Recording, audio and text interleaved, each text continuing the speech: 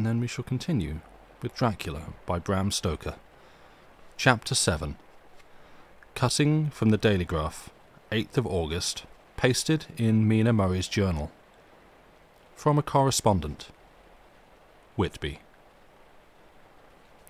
One of the greatest and suddenest storms on record has just been experienced here, with results both strange and unique. The weather had been somewhat sultry, but not to any degree uncommon in the month of August. Saturday evening was as fine as was ever known, and the great body of holiday-makers set out yesterday for visits to Mulgrave Woods, Robin Hood's Bay, Rig Mill, Runswick, Staithes, and the various trips in the neighbourhood of Whitby. The steamers Emma and Scarborough made excursions along the coast, and there was an unusual amount of tripping both to and from Whitby. The day was unusually fine till the afternoon, when some of the gossips who frequent the East Cliff churchyard, and from that commanding eminence watch the wide sweep of sea visible to the north and east, called attention to a sudden show of mares' tails high in the sky to the northwest. The wind was then blowing from the southwest in the mild degree which in barometrical language is ranked number 2 light breeze. The coast guard on duty at once made report, and one old fisherman, who for more than half a century has kept watch on the weather signs from the East Cliff, foretold in an emphatic manner the coming of a sudden storm. The approach of sunset was so very beautiful, so grand in its masses of splendidly coloured clouds, that there was quite an assemblage on the walk along the cliff in the old churchyard to enjoy the beauty. Before the sun dipped below the black mass of Kettleness, standing boldly athwart the western sky, its downward way was marked by myriad clouds of every sunset colour, flame, purple, pink, green, violet, and all the tints of gold, with here and there masses not large, but of seemingly absolute blackness in all sorts of shapes, as well outlined as colossal silhouettes. The experience was not lost on the painters, and doubtless some of the sketches of the Prelude to the Great Storm will grace the R.A. and R.I. walls in May next. More than one captain made up his mind, then and there, that his cobble or his mule, as they term the different classes of boats, would remain in the harbour till the storm had passed. The wind fell away entirely during the evening, and at midnight there was a dead calm, a sultry heat, and that prevailing intensity which, on the approach of thunder, affects persons of a sensitive nature. There were but few lights in sight at sea, for even the coasting steamers, which usually hug the shore so closely, kept well to seaward, and but few fishing boats were in sight. The only sail noticeable was a foreign schooner with all sails set, which was seemingly going westwards. The foolhardiness or ignorance of her officers was a prolific theme for comment whilst she remained in sight, and efforts were made to signal her to reduce sail in face of her danger. Before the night shut down, she was seen with sails idly flapping as she gently rolled on the undulating swell of the sea, as idle as a painted ship upon a painted ocean. Shortly before 10 o'clock, the stillness of the air grew quite oppressive, and the silence was so marked that the bleating of a sheep inland or the barking of a dog in the town was distinctly heard, and the band on the pier, with its lively French air, was like a discord in the great harmony of nature's silence. A little after midnight came a strange sound from over the sea, and high overhead the air began to carry a strange, faint, hollow booming. Then, without warning, the tempest broke. With a rapidity which, at the time, seemed incredible, and even afterwards is impossible to realize, the whole aspect of nature at once became convulsed. The waves rose in growing fury, each overtopping its fellow, till in a very few minutes the lately glassy sea was like a roaring and devouring monster. White crested waves beat madly on the level sands and rushed up the shelving cliffs, Others broke over the piers, and with their spume swept the lanterns of the lighthouses, which rise from the end of either pier of Whitby harbour. The wind roared like thunder, and blew with such force that it was with difficulty that even strong men kept their feet, or clung with grim clasp to the iron stanchions. It was found necessary to clear the entire piers from the mass of onlookers, or else the fatalities of the night would have been increased manyfold. To add to the difficulties and dangers of the time, masses of sea fog came drifting inland, white, wet clouds which swept by in ghostly fashion, so dank and damp and cold that it needed but little effort of imagination to think that the spirits of those lost at sea were touching their living brethren with the clammy hands of death, and many a one shuddered as the wreaths of sea mist swept by. At times the mist cleared, and the sea for some distance could be seen in the glare of the lightning, which now came thick and fast, followed by such sudden peals of thunder that the whole sky overhead seemed trembling under the shock of the footsteps of the storm. Some of the scenes thus revealed were of immeasurable grandeur and of absorbing interest.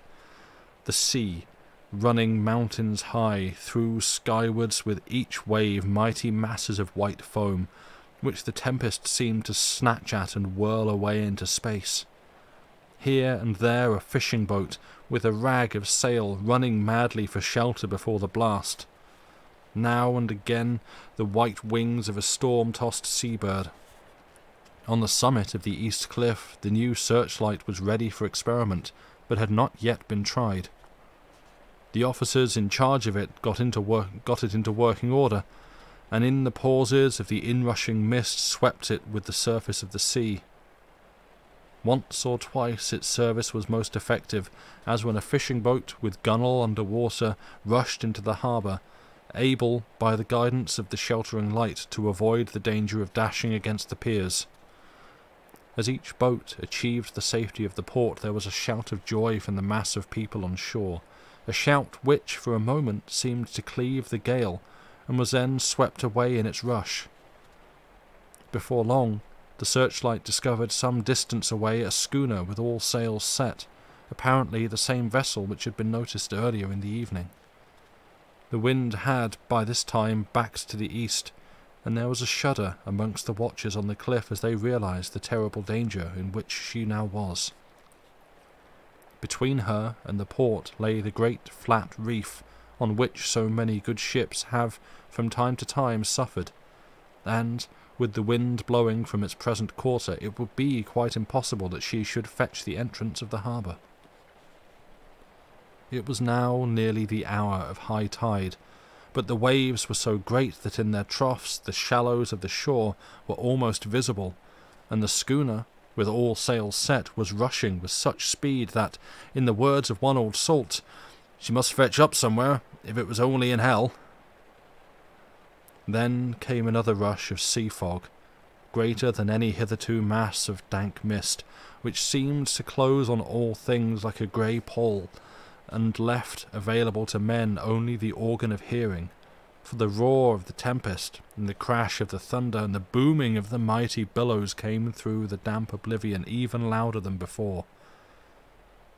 The rays of the searchlight were kept fixed on the harbour mouth across the east pier, where the shock was expected, and men waited breathless.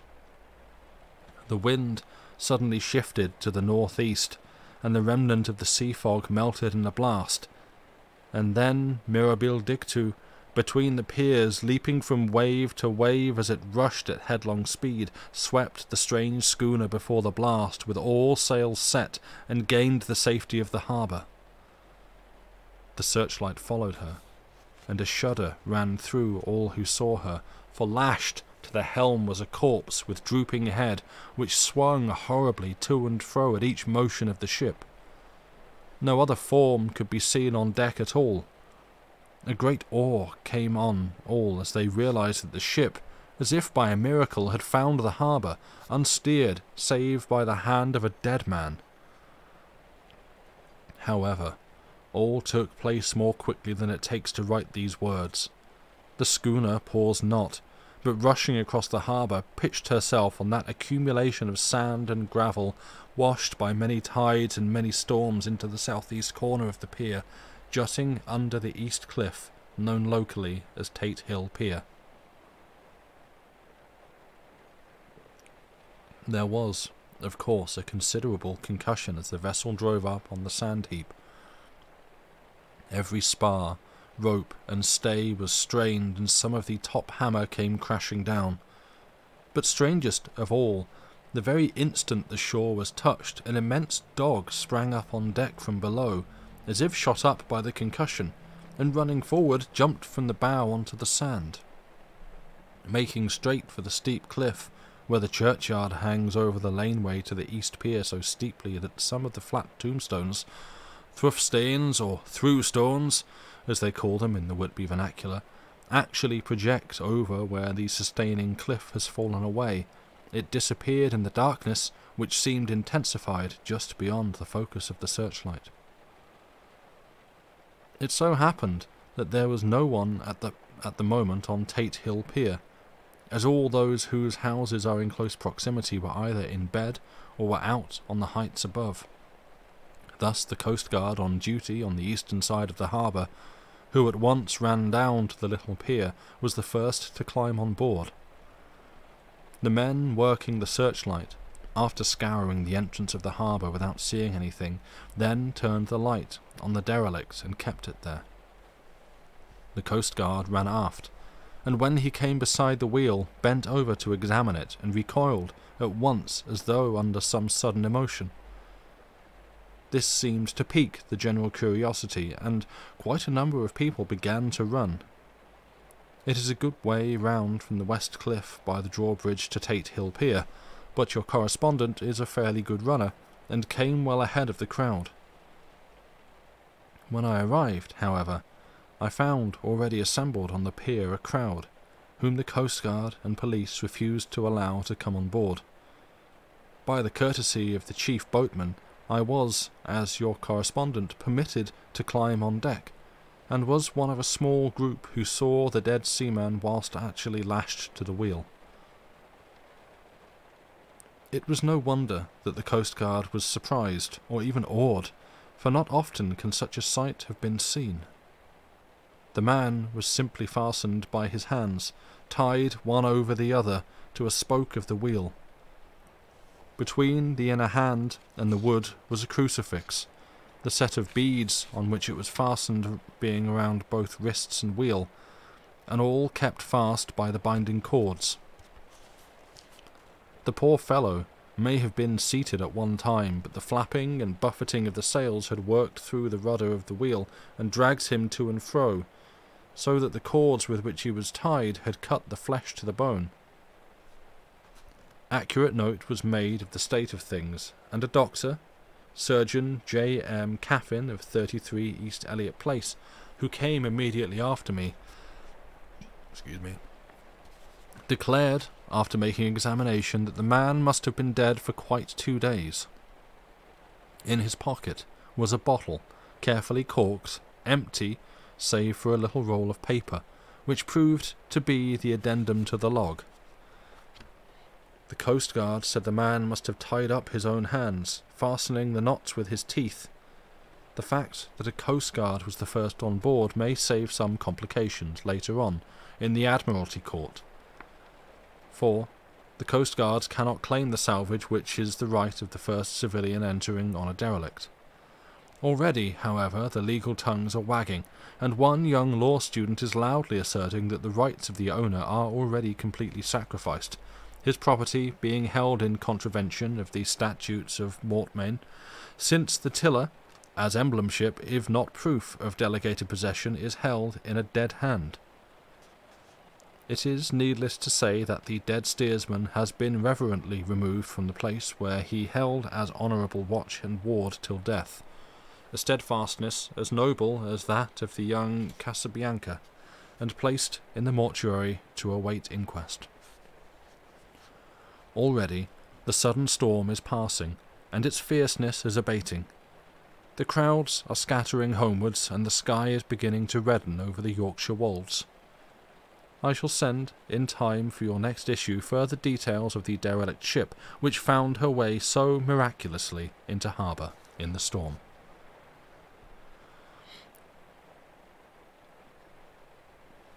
Whitby, 9th of August. The sequel to the strange arrival of the derelict in the storm last night is almost more startling than the thing itself. It turns out that the schooner is a Russian from Varna and is called the Demeter. She is almost entirely in ballast of silver sand, with only a small amount of cargo, a number of great wooden boxes filled with mould. This cargo was consigned to a Whitby solicitor, Mr. S. F. Billington of 7 the Crescent, who this morning went aboard and formally took possession of the goods consigned him. The Russian consul, too, acting for the charter party, took formal possession of the ship and paid all harbour dues, etc. Nothing is talked about here today except the strange coincidence. The officials of the Board of Trade have been exacting in seeing that every compliance has been made with existing regulations. As the matter is to be a 9 days' wonder, they are evidently determined that there shall be no cause of after-complaint. A good deal of interest was abroad concerning the dog, which landed when the ship struck, and more than a few of the members of the SPCA, which is very strong in Whitby, have tried to befriend the animal. To the general disappointment, however, it was not to be found. It seems to have disappeared entirely from the town. It may be that it was frightened and made its way into the moors, where it is still hiding in terror. There are some who look with dread on such a possibility, lest later on it should in itself become a danger, for it is evidently a fierce brute. Early this morning, a large dog, a half-breed mastiff, belonging to a coal merchant close to Tate Hill Pier, was found dead in the roadway opposite its master's yard. It had been fighting, and manifestly had had a savage opponent, for its throat was torn away, and its belly was split open as if with a savage claw. Later. By the kindness of the Board of Trade Inspector, I have been permitted to look over the logbook of the Demeter, which was in order up to within 3 days, but contained nothing of special interest except as to facts of missing men. The greater interest, however, is with regard to the paper found in the bottle, which was today produced at the inquest, and a more strange narrative than the two between them unfold it has not been my lot to come across. As there is no motive for concealment, I am permitted to use them, and accordingly send you a rescript, simply omitting technical details of seamanship and supercargo. It almost seems as though the captain had been seized with some kind of mania before he had got well into blue water, and that this had developed persistently throughout the voyage. Of course, my statement must be taken cum grano, since I am writing from the dictation of a clerk of the Russian consul, who kindly translated for me, time being short. 1 second, I think I'm going to sneeze.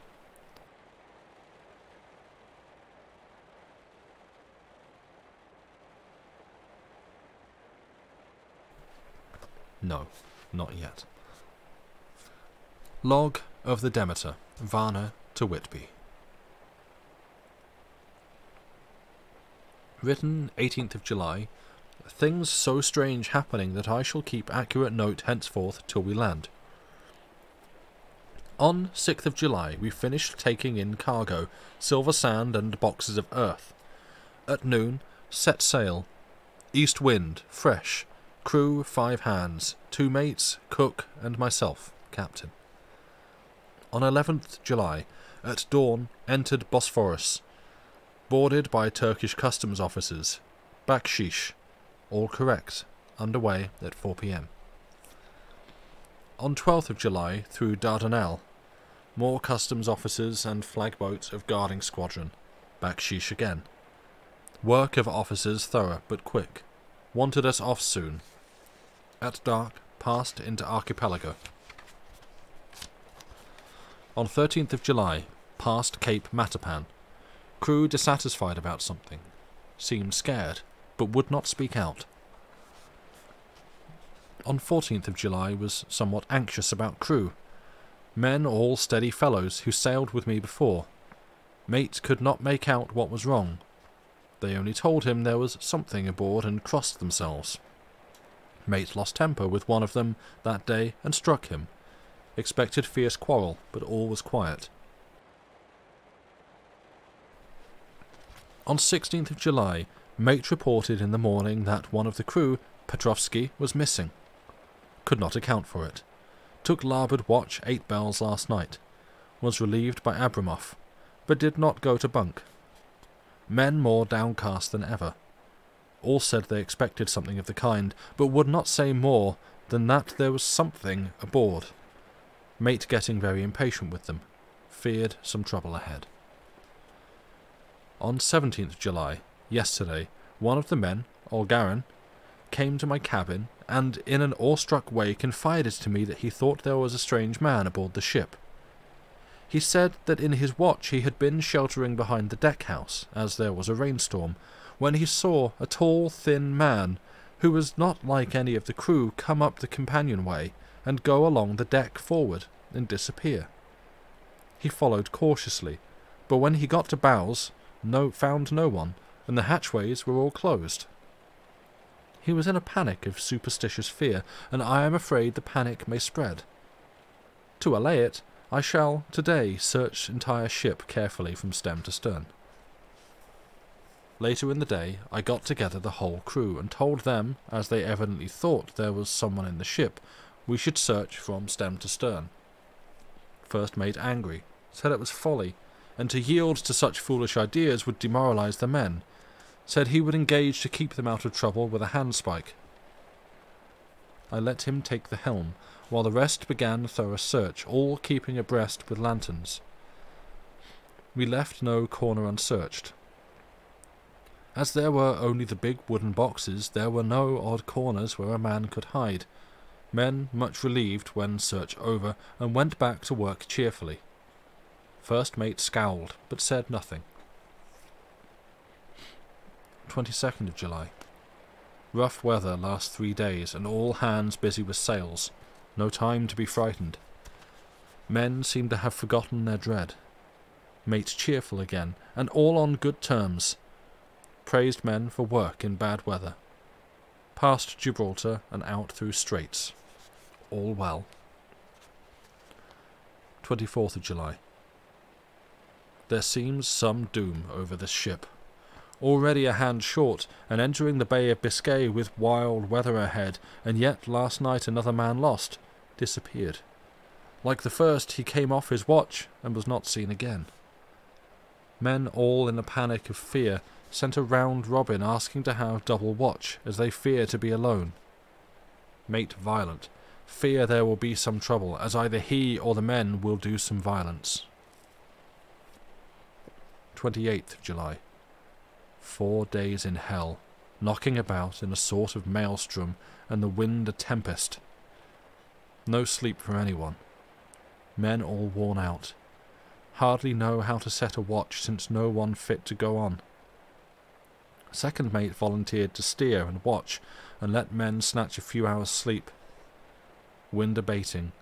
Seas still terrific, but feel them less as ship is steadier.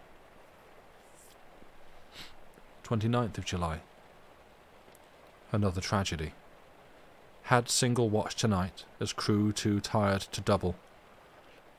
When morning watch came on deck, could find no one except steersman. Raised outcry, and all came on deck. Thorough search, but no one found. Are now without second mate, and crew in a panic. Mate and I agreed to go armed henceforth, and wait for any sign of cause. 30th of July. Last night. Rejoiced we are nearing England, weather fine, all sails set, retired, worn out, slept soundly, awaked by mates telling me that both men of watch and steersman missing, only self and mate and 2 hands left to work ship. 1st of August. 2 days of fog, and not a sail sighted. Had hoped, when in the English Channel, to be able to signal for help, or get in somewhere. not having power to work sails, have to run before wind. Dare not lower, as could not raise them again. We seemed to be drifting to some terrible doom. Mate now more demoralized than either of them. His stronger nature seems to have worked inwardly against himself. Men are beyond fear, working stolidly and patiently with minds made up to worst. They are Russian, he Romanian. 2nd of August, midnight. Woke up from few minutes' sleep by hearing a cry, seemingly outside my port. Could see nothing in fog. Rushed on deck and ran against mate. Tells me heard cry and ran, but no sign of man on watch. One more gone. Lord, help us. Mate says we must be past Straits of Dover, as in a moment of fog lifting he saw North Foreland just as he heard the man cry out. If so, we are now off in the North Sea, and only God can guide us in the fog, which seems to move with us, and God seems to have deserted us. 3rd of August. At midnight, I went to relieve the man at the wheel, but when I got to it, found no one there. The wind was steady, and as we ran before it, there was no yawing. I dared not leave it, so shouted for the mate. After a few seconds he rushed up on deck in his flannels. He looked wild-eyed and haggard, and I greatly fear his reason has given way. He came close to me and whispered hoarsely, with his mouth to my ear, as though fearing the very air might hear, "It is here! I know it now! On the watch last night I saw it, like a man, tall and thin and ghastly pale. It was in the bows and looking out. I crept behind it and gave it my knife, but the knife went through it, empty as the air."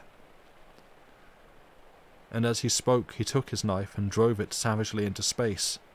Then he went on, "But it is here, and I'll find it. It is in the hold, perhaps, in one of those boxes. I'll unscrew them one by one and see. You work the helm." And, with a warning look and his finger on his lip, he went below. There was springing up a choppy wind, and I could not leave the helm. I saw him come on deck again with a tool chest and a lantern and go down the forward hatchway. He is mad. Stark raving mad, and it's no use my trying to stop him. He can't hurt those big boxes, they are invoiced as clay, and to pull them about is as harmless a thing as he can do. So here I stay and mind the helm and write these notes. I can only trust in God and wait till the fog clears. Then, if I can't steer to any harbour with the wind that is, I shall cut down sails and lie by and signal for help. Excuse me.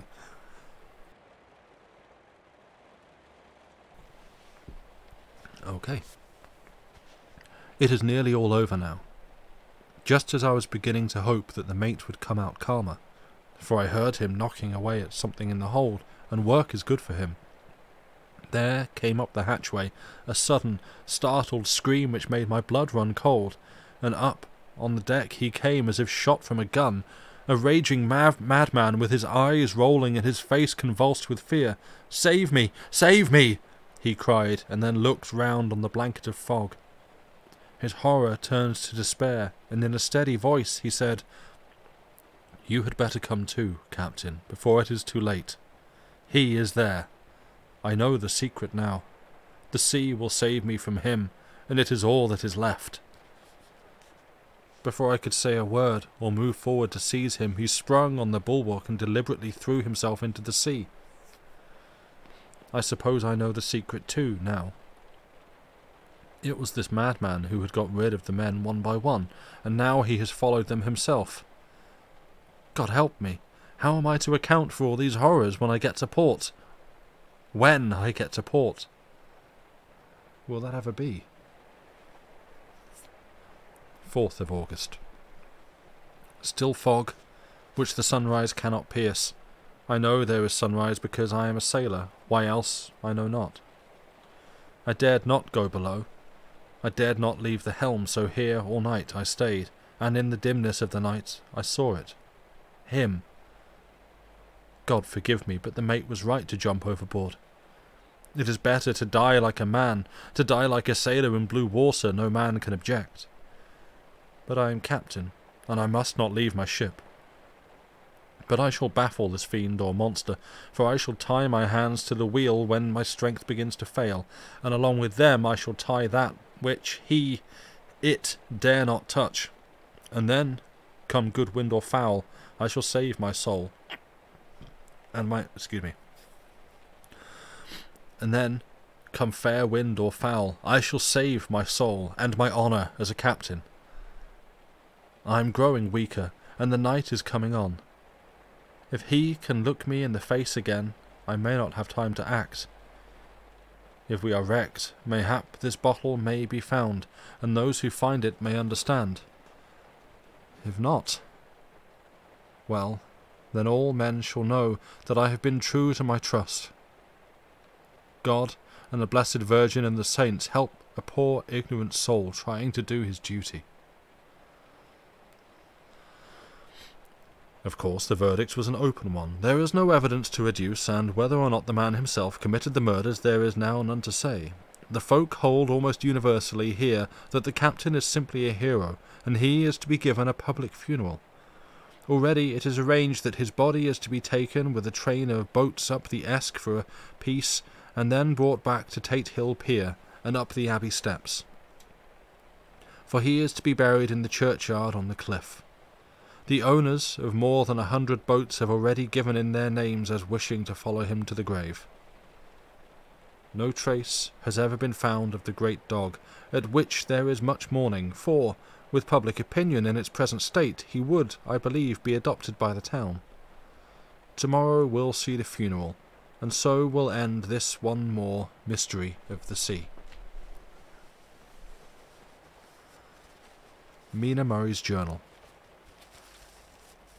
8th of August. Lucy was very restless all night, and I, too, could not sleep. The storm was fearful, and as it boomed loudly among the chimney-pots, it made me shudder. When a sharp puff came, it seemed to be like a distant gun. Strangely enough, Lucy did not wake, but she got up twice and dressed herself. Fortunately, each time I awoke in time and managed to undress her without waking her, and got her back to bed. It is a very strange thing, this sleepwalking, for as soon as her will is thwarted in any physical way, her intention, if there be any, disappears, and she yields herself almost exactly to the routine of her life. Early in the morning, we both got up and went down to the harbour to see if anything had happened in the night. There were very few people about, and though the sun was bright and the air clear and fresh, the big, grim-looking waves that seemed dark themselves because the foam that topped them was like snow, forced themselves in through the narrow mouth of the harbour, like a bullying man going through a crowd. Somehow I felt glad that Jonathan was not on the sea last night, but on land. But, oh, is he on land or sea? Where is he, and how? I am getting fearfully anxious about him. If I only knew what to do, and could do anything. 10th of August. The funeral of the poor sea captain today was most touching. Every boat in the harbour seemed to be there, and the coffin was carried by captains all the way from Tate Hill Pier up to the churchyard. Lucy came with me, and we went early to our old seat, whilst the cortege of boats went up the river to the viaduct and came down again. We had a lovely view, and saw the procession nearly all the way. The poor fellow was laid to rest quite near our seat, so that we stood upon it when the time came and saw everything. Poor Lucy seemed much upset. She was restless and uneasy all the time, and I cannot but think that her dreaming at night is telling on her. She is quite odd in one thing. She will not admit to me that there is any cause for restlessness, or if there be, she does not understand it herself. There is an additional cause, in that poor old Mr. Swales was found dead this morning on our seat, his neck being broken. He had evidently, as the doctor said, fallen back in the seat in some sort of fright, for there was a look of fear and horror on his face that the men said made them shudder. Poor, dear old man. Perhaps he had seen death with his dying eyes. Lucy is so sweet and sensitive that she feels influences more acutely than other people do. Just now she was quite upset by a little thing which I did not much heed, though I am myself very fond of animals. One of the men who come up here often to look for the boats was followed by his dog. The dog is always with him. They are both quiet persons, and I never saw the man angry, nor heard the dog bark. During the service, the dog would not come to its master, who was on the seat with us, but kept a few yards off, barking and howling. Its master spoke to it gently, and then harshly, and then angrily, but it would neither come nor cease to make a noise. It was in a sort of fury, with its eyes savage and all its hairs bristling out like a cat's tail when puss is on the warpath. Finally, the man, too, got angry and jumped down and kicked the dog, and then took it off by the scruff of the neck and half dragged and half threw it on the tombstone on which the seat is fixed. The moment it touched the stone, the poor thing became quiet and fell all into a tremble. It did not try to get away, but crouched down, quivering and cowering, and was in such a pitiable state of terror that I tried, though without effect, to comfort it. Lucy was full of pity too, but she did not attempt to touch the dog, but looked at it in an agonized sort of way. I greatly fear that she is of too supersensitive a nature to go through the world without trouble. She will be dreaming of this tonight, I am sure. The whole agglomeration of things, the ship steered into port by a dead man, his attitude tied to the wheel with a crucifix and beads, the touching funeral, the dog, now furious and now in terror, will all afford material for her dreams. I think it will be best for her to go to bed tired out physically, so I shall take her for a long walk by the cliffs to Robin Hood's Bay and back.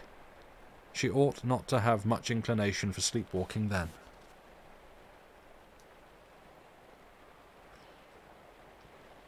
Chapter 8. Mina Murray's Journal. Same day, 11 o'clock p.m. Oh, but I am tired. If it were not that I have made my diary a duty, I should not open it tonight. We had a lovely walk. Lucy, after a while, was in gay spirits, owing, I think, to some dear cows who came nosing towards us in a field close to the lighthouse and frightened the wits out of us. I believe we forgot everything, except, of course, personal fear, and it seemed to wipe the slate clean and give us a fresh start. We had a capital severe tea at Robin Hood's Bay in a sweet little old-fashioned inn, with a bow window right over the seaweed-covered rocks of the Strand. I believe we should have shocked the new woman with our appetites. Men are more tolerant, bless them.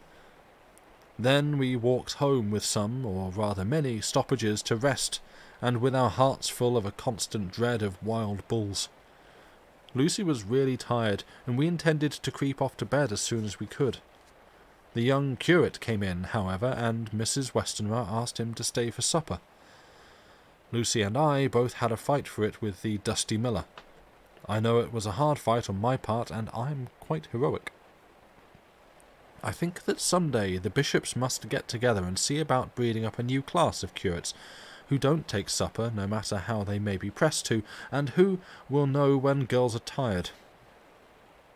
Lucy is asleep and breathing softly. She has more colour in her cheeks than usual, and looks, oh, so sweet. If Mr. Holmwood fell in love with her, seeing her only in the drawing-room, I wonder what he would say if he saw her now. Some of the New Woman writers will some day start an idea that men and women should be allowed to see each other asleep before proposing or accepting. But I suppose the New Woman won't condescend in future to accept. She will do the proposing herself, and a nice job she will make of it too. There's some consolation in that.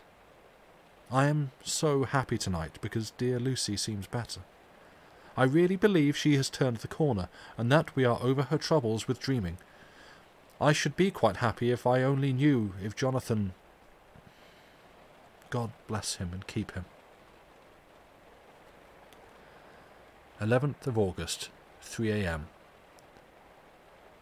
Diary again. No sleep now, so I may as well write. I am too agitated to sleep.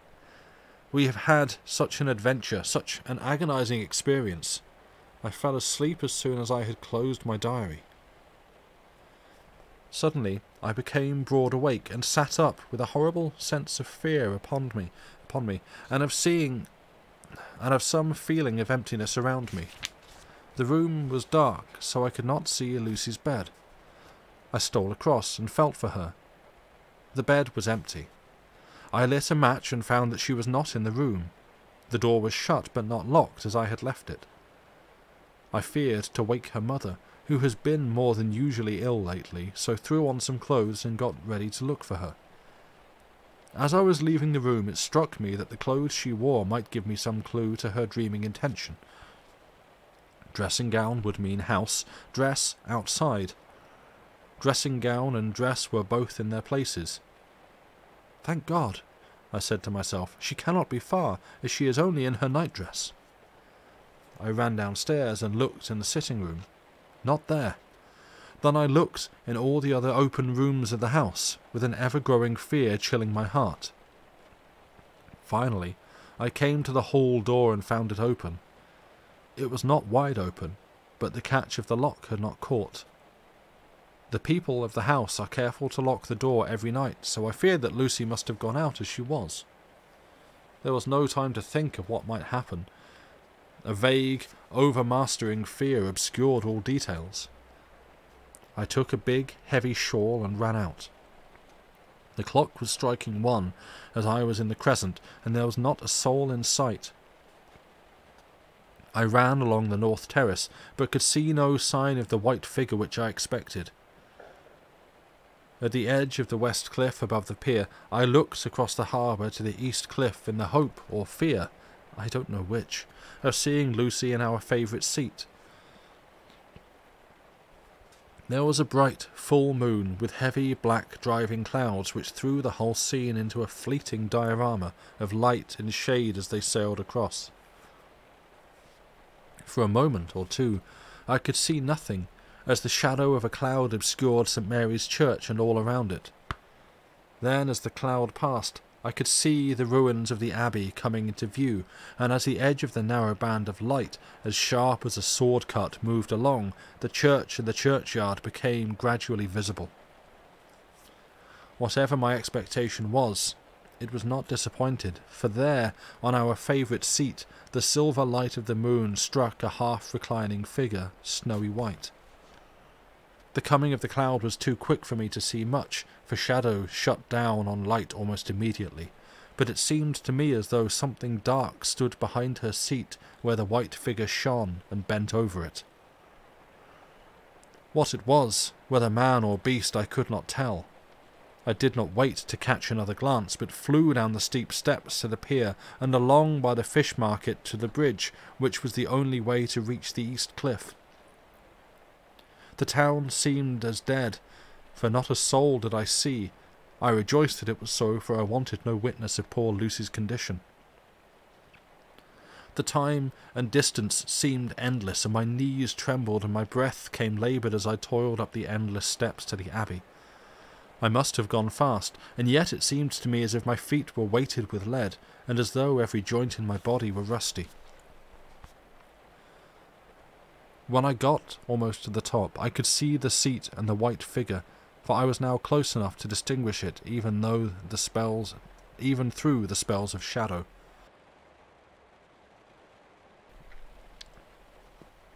There was undoubtedly something long and black bending over the half-reclining white figure. I called in fright, "Lucy! Lucy!" and something raised a head, and from where I was I could see a white face and red, gleaming eyes. Lucy did not answer, and I ran on to the entrance of the churchyard. As I entered the church, So as I entered, the church was between me and the seat, and for a minute or so I lost sight of her. When I came in view again, the cloud had passed, and the moonlight struck so brilliantly that I could see Lucy half reclining, with her head lying over the back of the seat. She was quite alone, and there was not a sign of any living thing about. When I bent over her, I could see that she was still asleep. Her lips were parted and she was breathing, not softly as usual with her, but in long, heavy gasps, as though striving to get her lungs full at every breath. As I came close, she put up her hand in her sleep and pulled the collar of her nightdress close round her throat. While she did so, there came a little shudder through her, as though she felt the cold. I flung the warm shawl over her, and drew the edges tight round her neck, for I dreaded lest she should get some deadly chill from the night air, unclad as she was. I feared to wake her all at once, so, in order to have my hands free that I might help her, I fastened the shawl at her throat with a big safety pin. But I must have been clumsy in my anxiety, and pinched or pricked her with it, for by and by, when her breathing became quieter, she put her hand to her throat again and moaned. When I had her carefully wrapped up, I put my shoes on her feet, and then began very gently to wake her. At first she did not respond, but gradually she became more and more uneasy in her sleep, moaning and sighing occasionally. At last, as time was passing fast, and for many other reasons, I wished to get her home at once. Excuse me. At last, as time was passing fast, and for many other reasons, I wished to get her home at once. I shook her more forcibly, till finally she opened her eyes and awoke. She did not seem surprised to see me, as, of course, she did not realize all at once where she was. Lucy always wakes prettily, and even at such a time, when her body must have been chilled with cold, and her mind somewhat appalled at walking unclad in a churchyard at night, she did not lose her grace. She trembled a little and clung to me. When I told her to come at once with me home, she rose without a word, with the obedience of a child. Excuse me one sec. I've just lost my place on the page.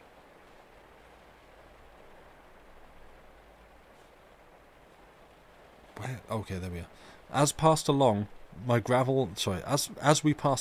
gravel hurt my feet, and Lucy noticed me wince.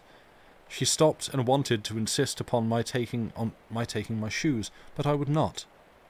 However, when we got to the pathway outside the churchyard, where there was a puddle of water remaining from the storm, I daubed my feet with mud, using each foot in turn on the other, so that when we went home, no one, in case we should meet anyone, should notice my bare feet.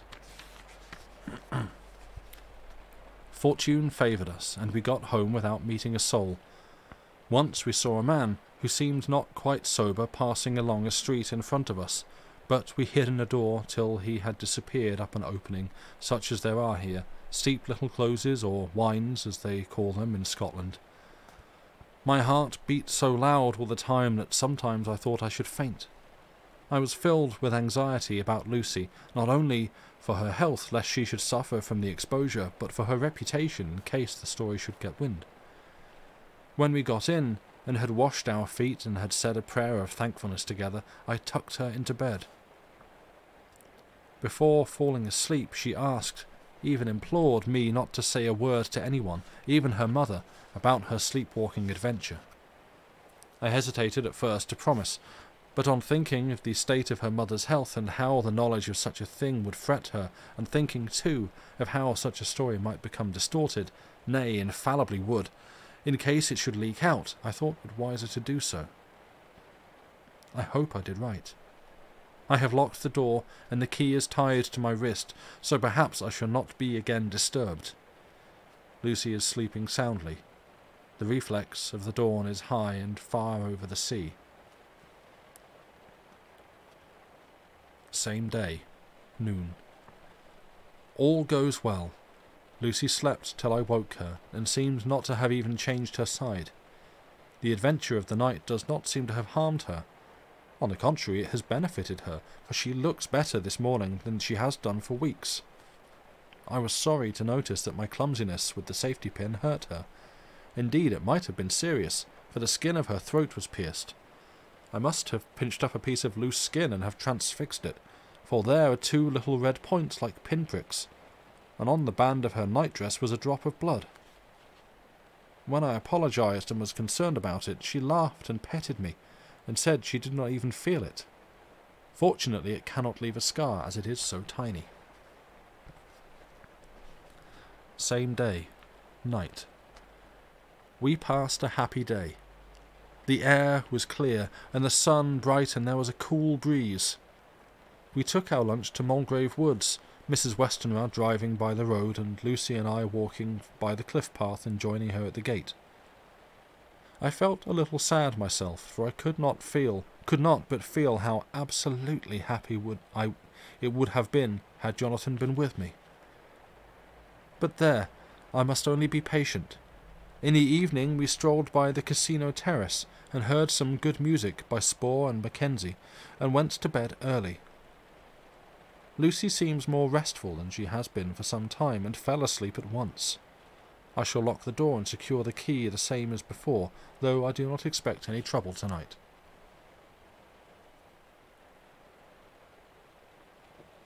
12th of August. My expectations were wrong, for twice during the night I was awakened by Lucy trying to get out. She seemed, even in her sleep, to be a little impatient at finding the door shut, and went back to bed under a sort of protest. I woke with the dawn, and heard the birds chirping outside of the window. Lucy woke too, and I was glad to see was even better. Excuse me. Lucy woke too, and I was glad to see was even better than on the previous morning. All her old gaiety of manner seemed to have come back, and she came and snuggled in beside me, and told me all about Arthur. I told her how anxious I was about Jonathan, and she tried to comfort me. Well, she succeeded somewhat, for, though sympathy can't alter facts, it can help to make them more bearable. 13th of August.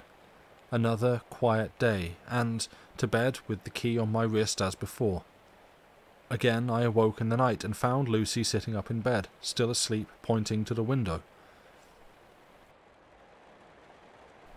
I got up quietly, and, pulling aside the blind, looked out. It was brilliant moonlight, and the soft effect of the light over the sea and sky, merged together in one great silent mystery, was beautiful beyond words. Between me and the moonlight flitted a great bat, coming and going in great whirling circles. Once or twice it came quite close, but was, I suppose, frightened at seeing me, and flitted away across the harbour towards the abbey. When I came back from the window, Lucy had lain down again and was sleeping peacefully. She did not stir again all night. 14th of August. On the east cliff, reading and writing all day. Lucy seems to have become as much in love with the spot as I am, and it is hard to get her away from it when it is time to come home for lunch, or tea, or dinner. This afternoon she made a funny remark. We were coming home for dinner, and had come to the top of the steps up from the west pier, and stopped to look at the view, as we generally do.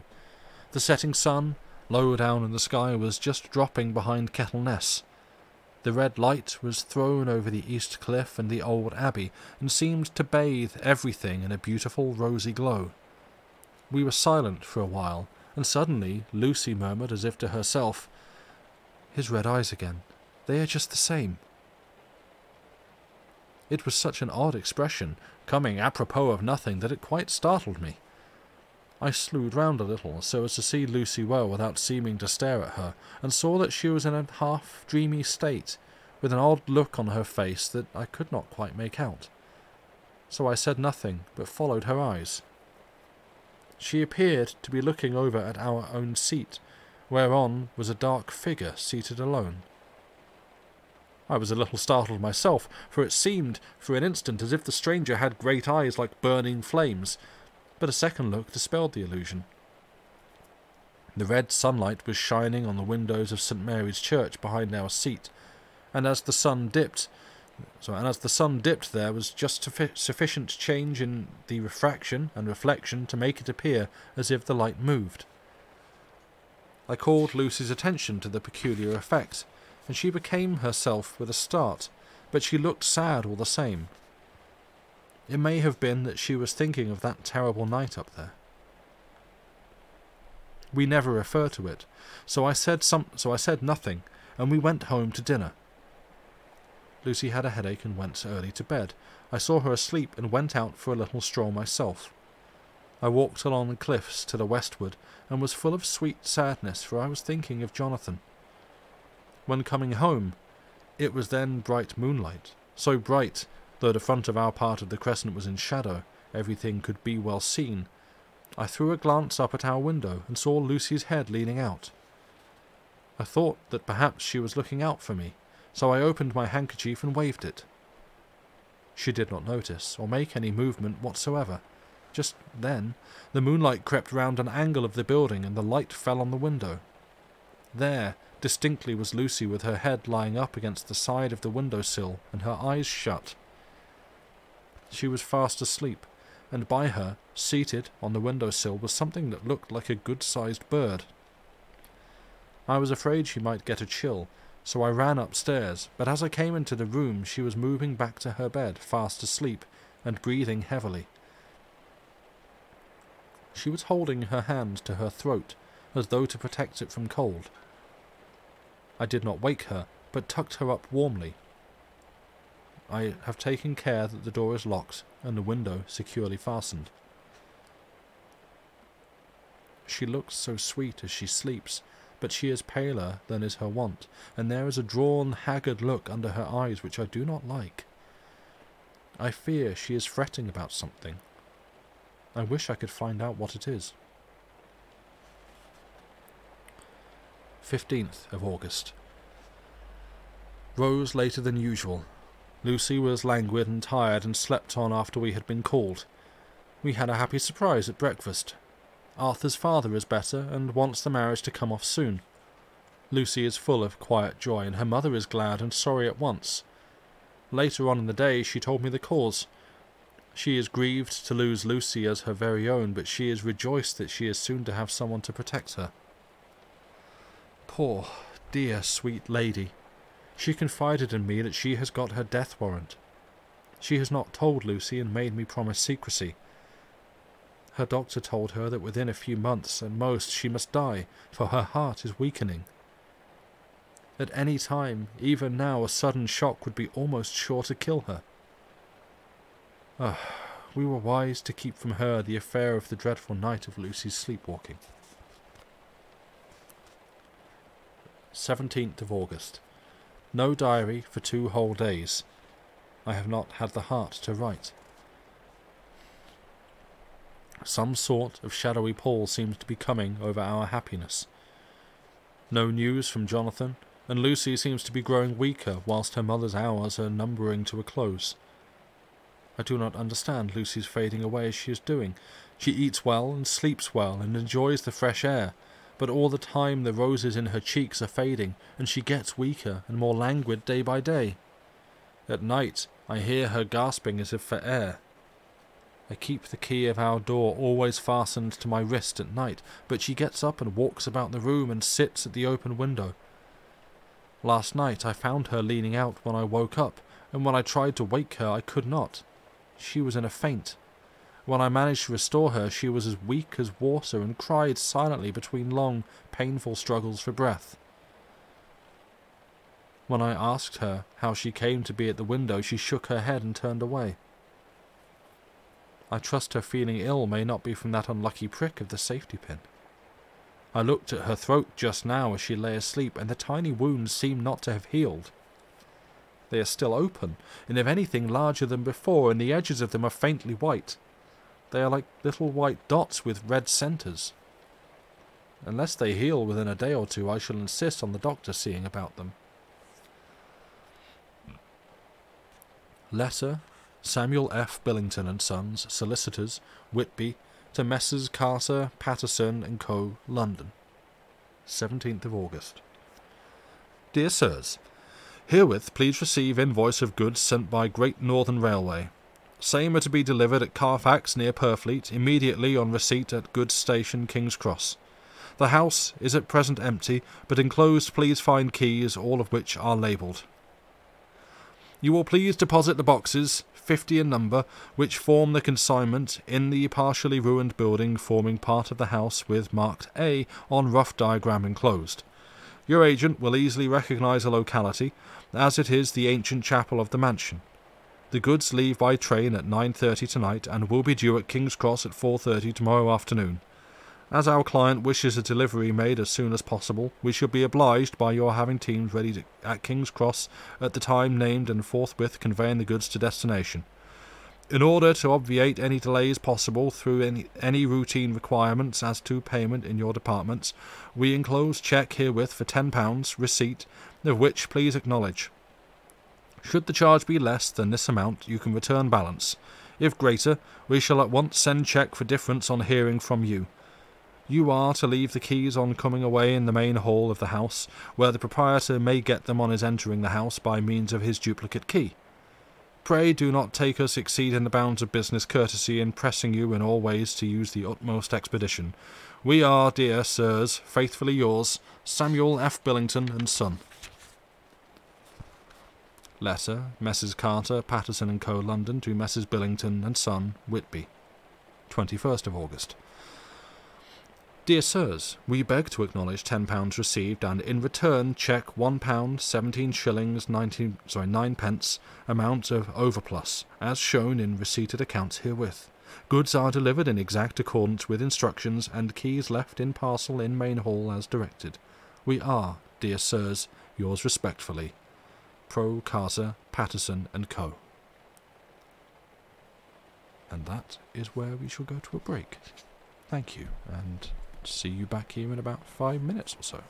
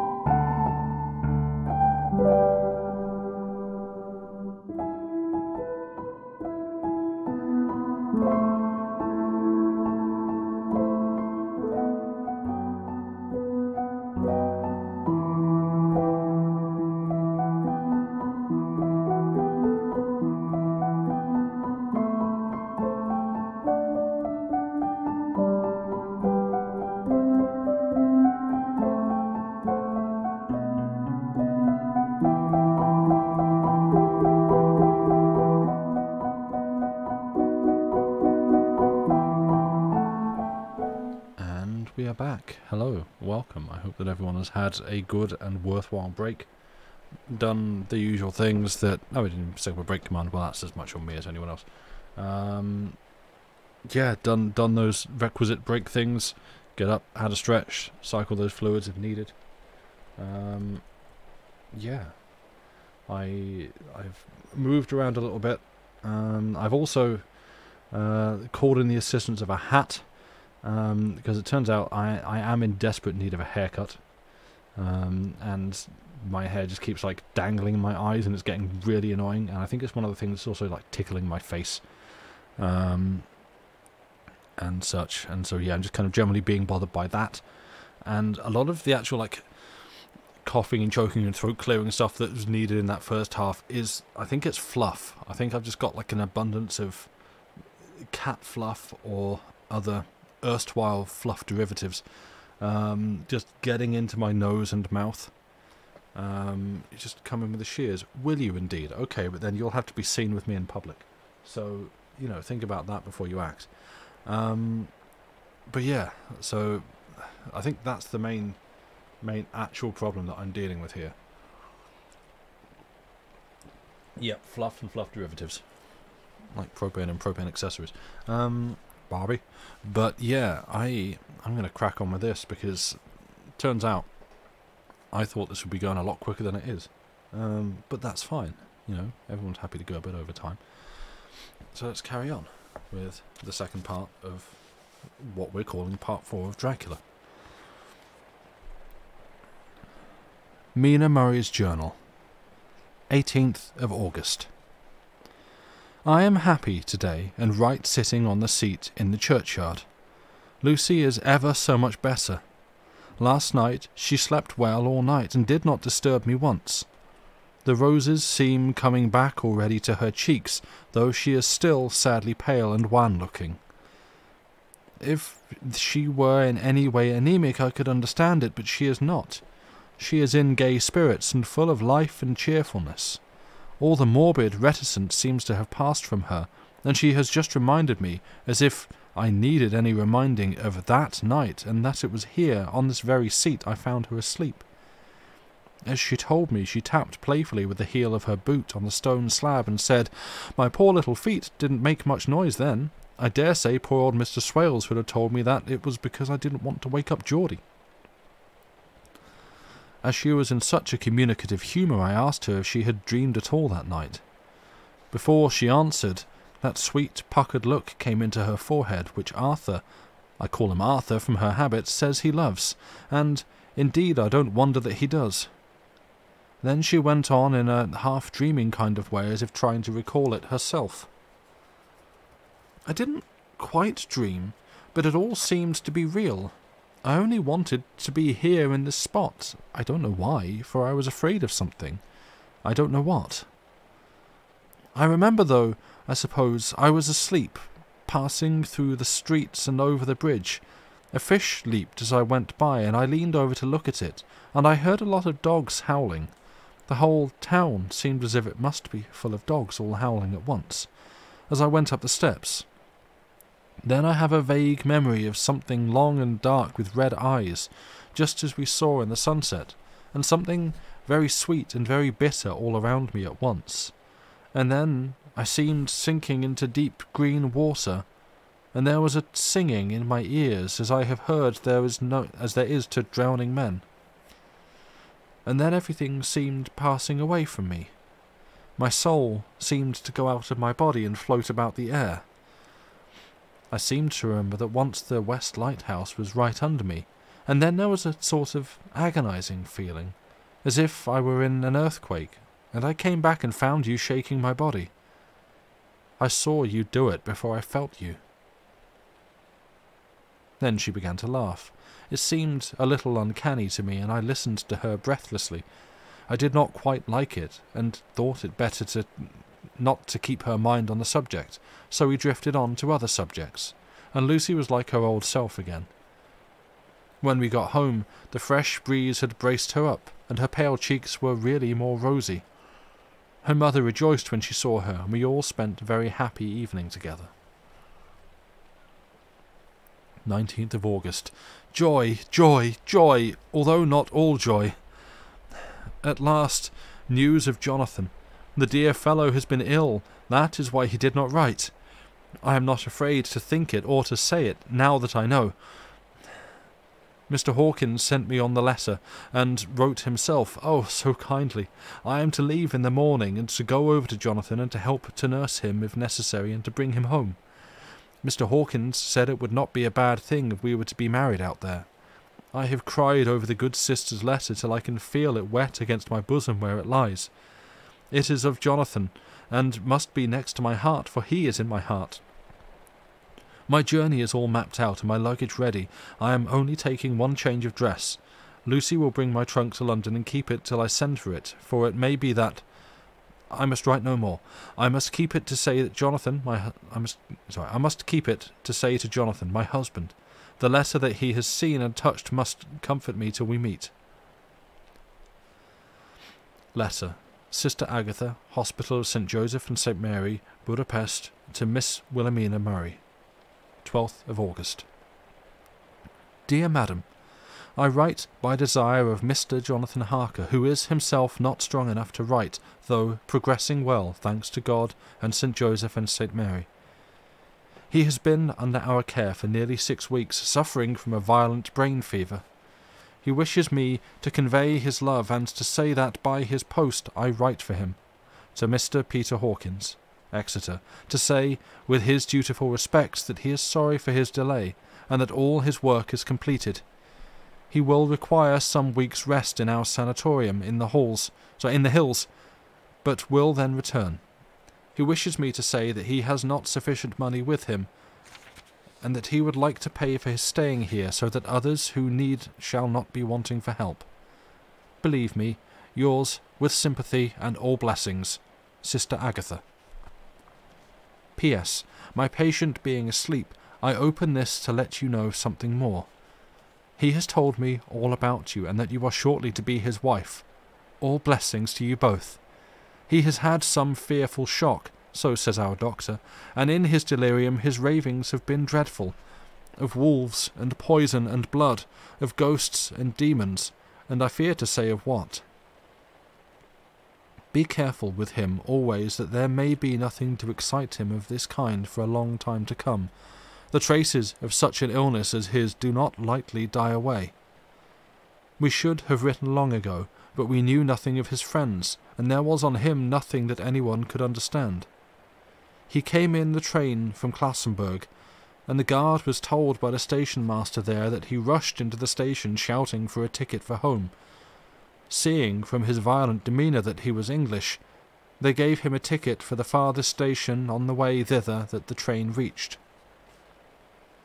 Be assured that he is well cared for. He has won all hearts by his sweetness and gentleness. He is truly getting on well, and I have no doubt will in a few weeks be as himself. But be careful of him, for safety's sake. There are, I pray God and St. Joseph and St. Mary, many, many happy years for you both. Dr. Seward's Diary, 19th of August. Strange and sudden change in Renfield last night. About 8 o'clock he began to get excited and to sniff about as a dog does when setting. The attendant was struck by his manner, and knowing my interest in him, encouraged him to talk. He is usually respectful to the attendant, and at times servile, but tonight the man tells me he was quite haughty, would not condescend to talk with him at all. All he would say was, "I don't want to talk to you. You don't count now. The master is at hand." The attendant thinks it is some sudden form of religious mania which has seized him. If so, we must look out for squalls, for a strong man with homicidal and religious mania at once might be dangerous. The combination is a dreadful one. At 9 o'clock I visited him myself. His attitude to me was the same as that to the attendant. In his sublime self-feeling, the difference between myself and attendant seemed to him as nothing. It looks like religious mania, and he will soon think that he himself is God. These infinitesimal distinctions between man and man are too paltry for an omnipotent being. How these madmen give themselves away. The real God taketh heed lest a sparrow fall, but the God created from human vanity sees no difference between an eagle and a sparrow. Oh, if men only knew! For half an hour or more Renfield kept getting excited in greater and greater degree. I did pretend not to be watching him, but I kept strict observation all the same. All at once, that shifty look came into his eyes which we always see when a madman has seized an idea, and with it the shifty movement of the head and back which asylum attendants come to know so well. He became quite quiet, and went and sat on the edge of his bed resignedly. He looked into space with lacklustre eyes.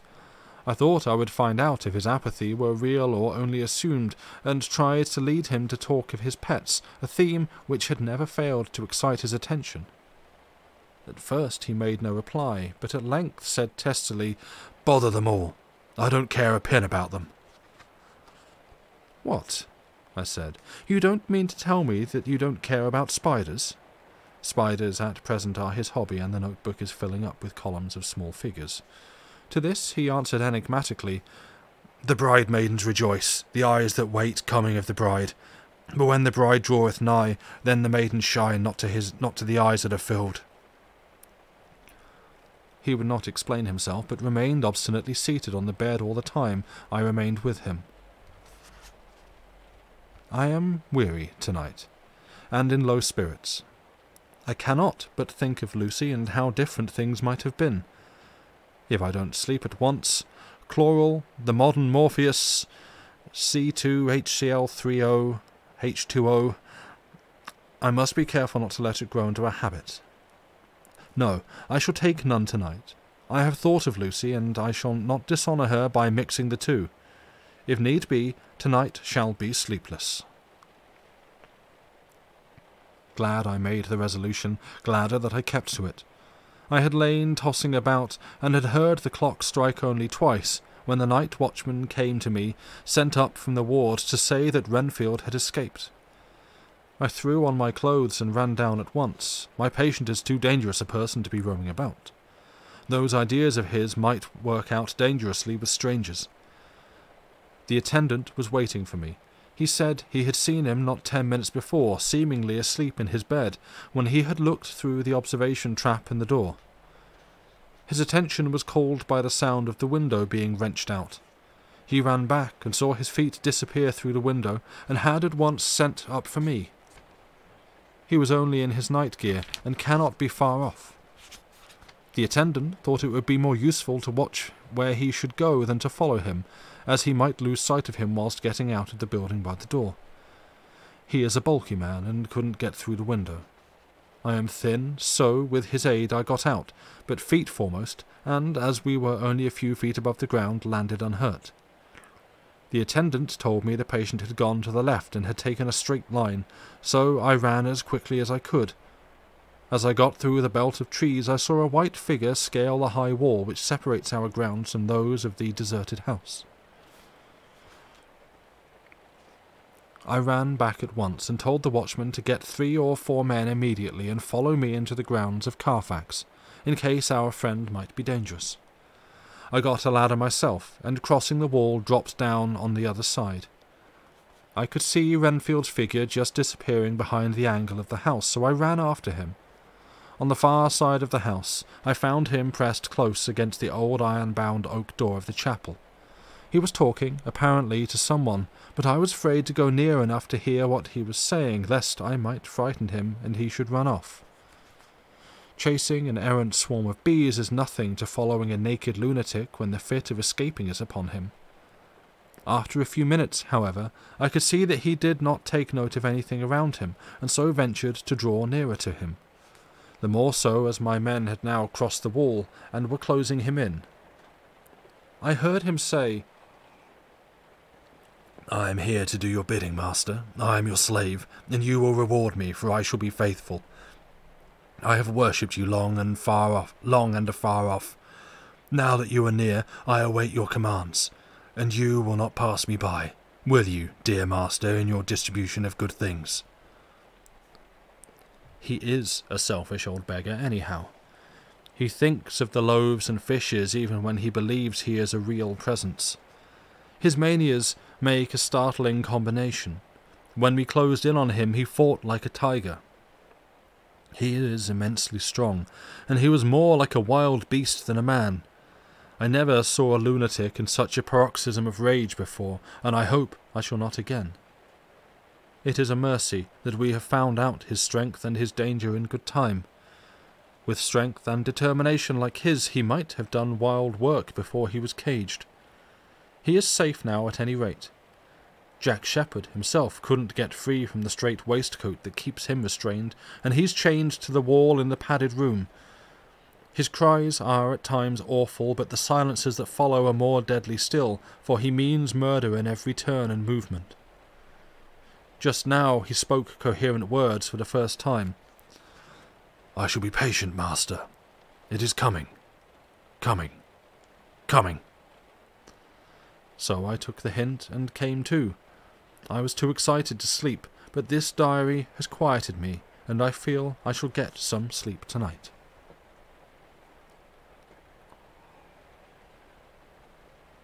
Chapter 9. Letter, Mina Harker to Lucy Westenra, Budapest, 24th of August. My dearest Lucy, I know you will be anxious to hear all that has happened since we parted at the railway station at Whitby. Well, my dear, I got to Hull all right and caught the boat to Hamburg, and then the train on here.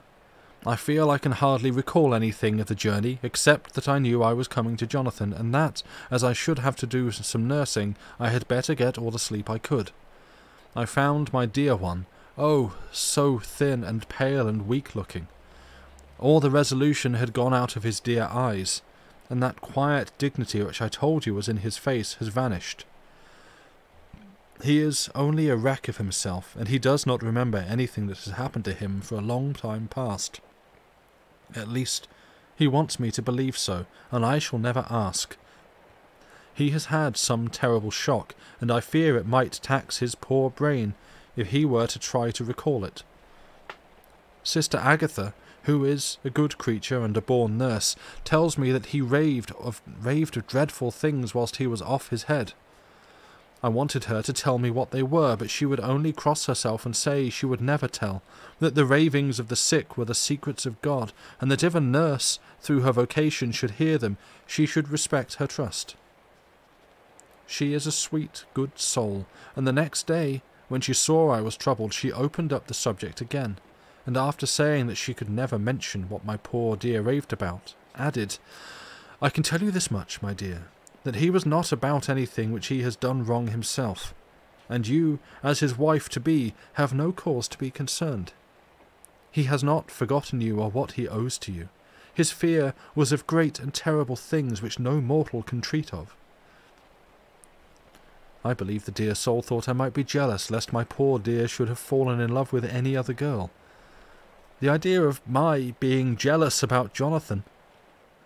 And yet, my dear, let me whisper, I felt a thrill of joy through me when I knew that no other woman was a cause of trouble. I am now sitting by his bedside, where I can see his face while he sleeps. He is waking. When he woke, he asked me for his coat, as he wanted to get something from the pocket. I asked Sister Agatha, and she brought all his things. I saw that amongst them was his notebook, and was going to ask him to let me look at it, for I knew then that I might find some clue to his trouble. But I suppose he must have seen my wish in my eyes, for he sent me over to the window, saying he wanted to be quite alone for a moment. Then he called me back, and when I came he had his hand over the notebook and said to me very solemnly, "Wilhelmina." I knew then that he was in deadly earnest, for he has never called me by that name since he asked me to marry him. "You know, dear, my ideas of the trust between husband and wife. There should be no secret, no concealment. I have had a great shock, and when I try to think of what it is, I feel my head spin round, and I do not know if it was all real or the dreaming of a madman. You know I have had brain fever, and that it is to be mad. The secret is here, and I do not want to know it. I want to take up my life here, with our marriage. For, my dear, we had decided to be married as soon as the formalities were complete. Are you willing, Wilhelmina, to share my ignorance? Here is the book. Take it and keep it. Read it if you will, but never let me know, unless, indeed, some solemn duty should come upon me to go back to the bitter hours, asleep or awake, sane or mad, recorded here. He fell back, exhausted, and I put the book under his pillow and kissed him. I have asked Sister Agatha to beg the Superior to let our wedding be this afternoon, and am waiting her reply. She has come and told me that the chaplain of the English Mission Church has been sent for. We are to be married in an hour, or as soon after as Jonathan awakes. Lucy, the time has come and gone. I feel very solemn, but very, very happy. Jonathan woke a little after the hour, and all was ready, and he sat up in bed, propped up with pillows. He answered his "I will" firmly and strongly.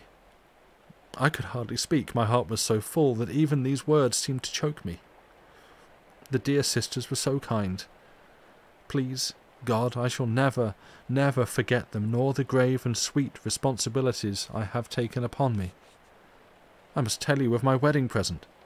When the chaplain and the sisters had left me alone with my husband— oh, Lucy, it is the first time I have written the words, my husband— left me alone with my husband, I took the book from under his pillow and wrapped it up in white paper and tied it with a little bit of pale blue ribbon which was wound round my neck, and sealed it over the knot with a sealing wax. And for my seal I used my wedding ring. Then I kissed it and showed it to my husband, and told him that I would keep it so, and then it would be an outward and visible sign for us all our lives that we trusted each other, that I would never open it unless it were for his own dear sake, or for the sake of some stern duty. Then he took my hand in his, and, oh, Lucy, it was the first time he took his wife's hand, and said that it was the dearest thing in all the wide world, and that he would go through all the past again to win it, if need be. The poor dear meant to have said a part of the past, but he cannot think of time yet, and I shall not wonder if at first he mixes up not only the month but the year. Well, my dear, what could I say? I could only tell him that I was the happiest woman in all the wide world, and that I had nothing to give him except myself, my life, and my trust, and that with these went my love and duty for all the days of my life. And, my dear, when he kissed me, he drew me to him with his poor weak hands. It was like a very solemn pledge between us. Lucy, dear, do you know why I tell you all this? It is not only because it is all sweet to me, but because you have been and are very dear to me. It was my privilege to be your friend and guide when you came from the schoolroom to prepare for the world of life. I want you to see now, and with the eyes of a very happy wife, whither duty has led me, so that in your own married life you too may be all happy as I am. My dear, please Almighty God, your life may be all it promises, a long day of sunshine with no harsh wind, no forgetting duty, no distrust. I must not wish you no pain, for that can never be, but I do hope you will be always as happy as I am now. Goodbye, my dear. I shall post this at once, and perhaps write you again very soon. I must stop, for Jonathan is waking. I must attend to my husband. Your ever-loving Mina Harker.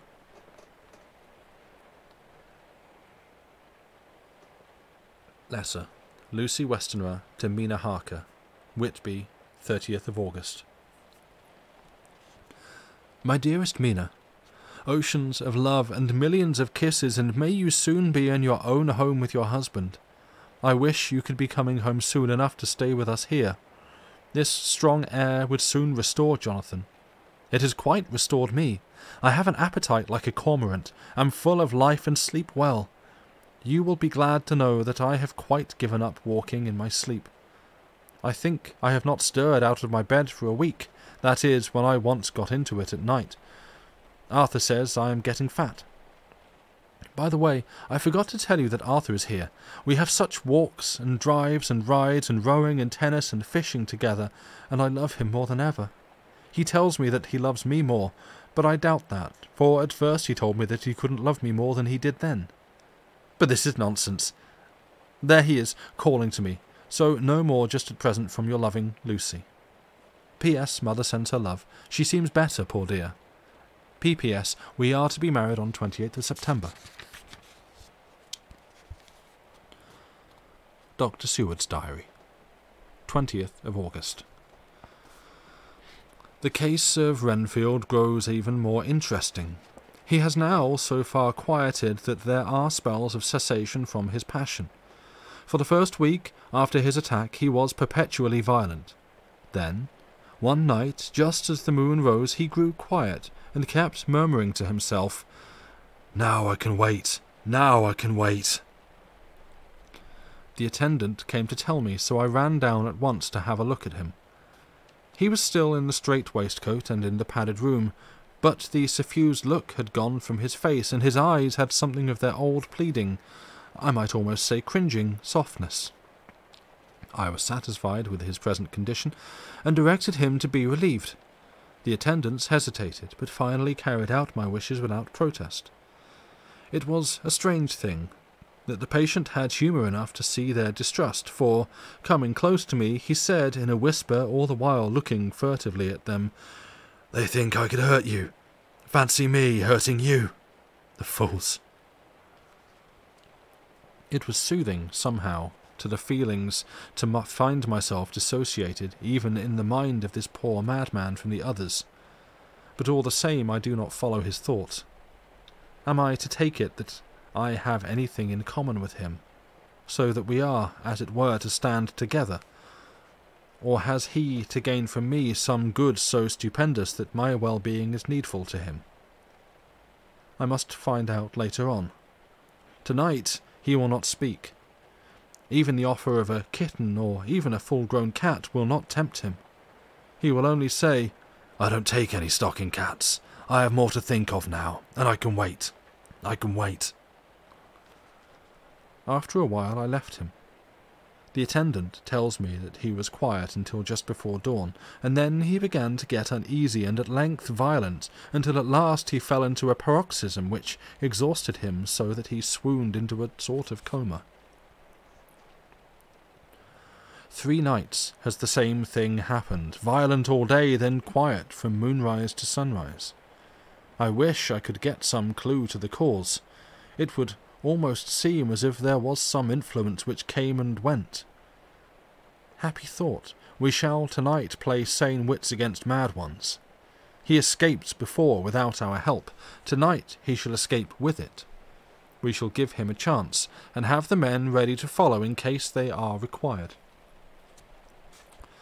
23rd of August. The unexpected always happens. How well Disraeli knew life.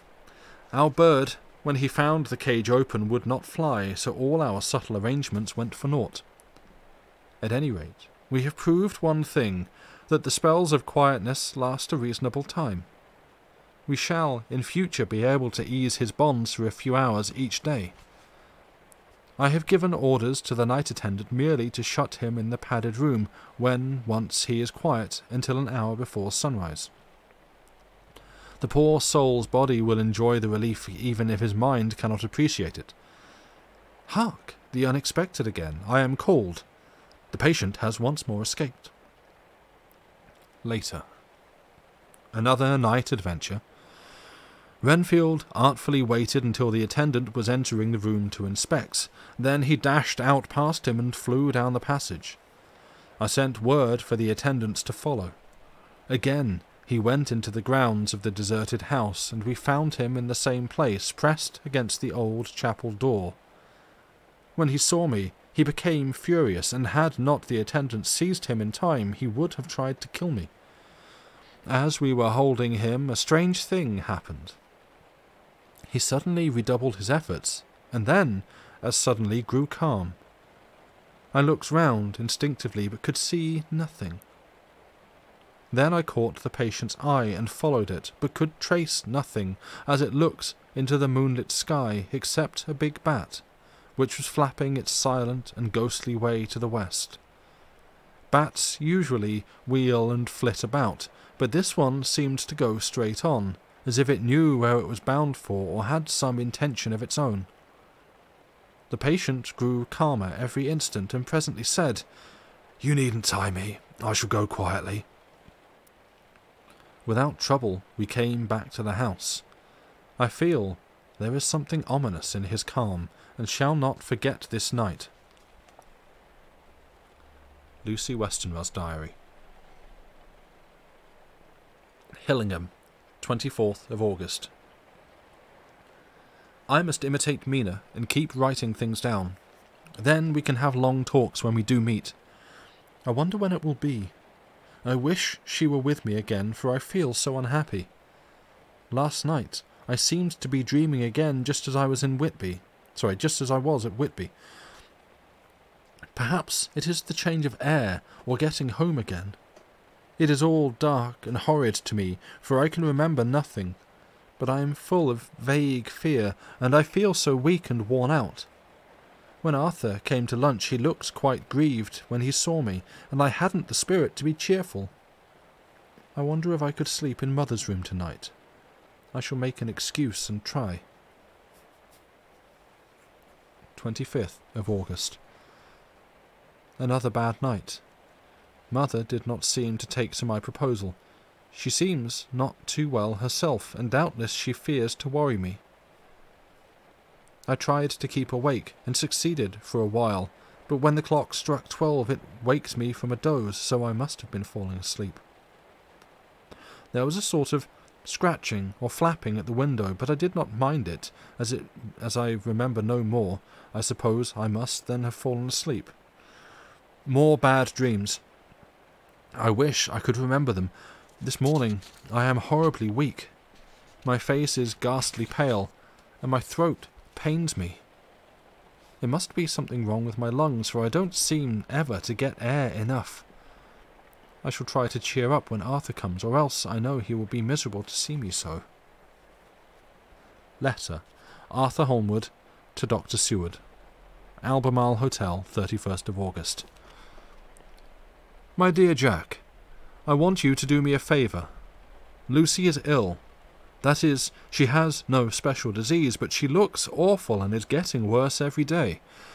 I have asked her if there is any cause. I do not care to ask her mother, for to disturb the poor lady's mind about her daughter in her present state of health would be fatal. Mrs. Westenra has confided to me that her doom is spoken, disease of the heart, though poor Lucy does not know it yet. I am sure that there is something preying on my dear girl's mind. I am almost distracted when I think of her. To look at her gives me a pang. I told her I should ask you to see her, and though she demurred at first, I know why, old fellow, she finally consented. It will be a painful task for you, I know, old friend, but it is for her sake, and I am not hesitate to ask, or you to act. So I must not hesitate to ask, or you to act. You are to come to lunch at Hillingham tomorrow, 2 o'clock, so as not to arouse any suspicion in Mrs. Westenra, and after lunch Lucy will take an opportunity of being alone with you. I shall come in for tea, and we can go away together. I am filled with anxiety and want to consult with you alone as soon as I can, after you have seen her. Do not fail. Arthur. Telegram. Arthur Holmwood to Seward. 1st of September. Am summoned to see my father, who is worse. Am writing. Write me fully by tonight's post to ring. Wire me if necessary. Letter from Dr. Seward to Arthur Holmwood, 2nd of September. My dear old fellow, with regard to Miss Westenra's health, I hasten to let you know at once that in my opinion there is not any functional disturbance or any malady that I know of. At the same time, I am not by any means satisfied with her appearance. She is woefully different from what she was when I saw her last. Of course, you must bear in mind that I did not have full opportunity of examination such as I should wish. Our very friendship makes a little difficulty, which not even medical science or custom can bridge over. I had better tell you exactly what happened, leaving you to draw, in a measure, your own conclusions. I shall then say what I have done and propose doing. I found Miss Westenra in seemingly gay spirits. Her mother was present, and in a few seconds I made up my mind that she was trying all she knew to mislead her mother and prevent her from being anxious. I have no doubt she guesses, if she does not know, what need of caution there is. We lunched alone, and as we all exerted ourselves to be cheerful, we got, as some kind of reward for our labours, some real cheerfulness amongst us. Then Mrs. Westenra went to lie down, and Lucy was left with me. We went into her boudoir, and till we got there her gaiety remained, for the servants were coming and going. As soon as the door was closed, however, the mask fell from her face, and she sank down into a chair with a great sigh, and hid her eyes with her hand. When I saw that her high spirits had failed, I at once took advantage of her reaction to make a diagnosis. She said to me very sweetly, "I cannot tell you how I loathe talking about myself." I reminded her that a doctor's confidence was sacred, but that you were grievously anxious about her. She caught on to my meaning at once, and settled that matter in a word. "Tell Arthur everything you choose. I do not care for myself, but all for him. So I am quite free." I could easily see that she is somewhat bloodless, but I could not see the usual anemic signs, and by a chance I was actually able to test the quality of her blood, for in opening a window which was stiff, a cord gave way and she cut her hand slightly with broken glass. It was a slight matter in itself, but it gave me an evident chance, and I secured a few drops of blood and have analysed them. The qualitative analysis gives a quite normal condition, and shows, I should infer, in itself a vigorous state of health. In other physical matters I was quite satisfied that there is no need for anxiety, but as there must be a cause somewhere, I have come to the conclusion that it must be something mental. She complains of difficulty in breathing satisfactorily at times, and of heavy, lethargic sleep, with dreams that frighten her, but regarding which she can remember nothing. She says that as a child she used to walk in her sleep, and that when in Whitby the habit came back, and that once she walked out in the night, and went to the East Cliff where Miss Murray found her. But she assures me that of late the habit has not returned. I am in doubt, and so have done the best thing I know of. I have written to my old friend and master, Professor Van Helsing of Amsterdam, who knows as much about obscure diseases as anyone in the world. I have asked him to come over, and as you told me that all things were to be at your charge, I have mentioned to him who you are and your relations to Miss Westenra. This, my dear fellow, is only in obedience to your wishes, for I am only too proud and happy to do anything I can for her. Van Helsing would, I know, do anything for me for a personal reason, so, no matter on what ground he comes, we must accept his wishes. He is a seemingly arbitrary man, but this is because he knows what he is talking about better than anyone else. He is a philosopher and a metaphysician, and one of the most advanced scientists of his day, and he has, I believe, an absolutely open mind. This, with an iron nerve, a temper of the ice-brook, an indomitable resolution, self-command and toleration exalted from virtues to blessings, and the kindliest and truest heart that beats, these form his equipment for the noble work that he is doing for mankind, work both in theory and practice, for his views are as wide as his all-embracing sympathy. I tell you these facts that you may know why I have such confidence in him. I have asked him to come at once. I shall see Miss Westenra tomorrow again. She is to meet me at the stores, so that I may not alarm her mother by too early a repetition of my call. Yours always, John Seward. Letter. Abraham Van Helsing, M.D., D.Ph., D.Lit., etc., etc., to Dr. Seward. 2nd of September. My good friend, when I have received your letter, I am already coming to you. By good fortune I can leave just at once without wrong to any of those who have trusted me. Were fortune other, Then it were bad for those who have trusted, for I come to my friend when he call me to aid those he holds dear. Tell your friend that when that time you suck from my wound so swiftly the poison of the gangrene from that knife that our other friend, too nervous, let slip, you did more for him when he wants my aids, and you call for them, than all his great fortune could do. But it is pleasure added to do for him, your friend. It is to you that I come.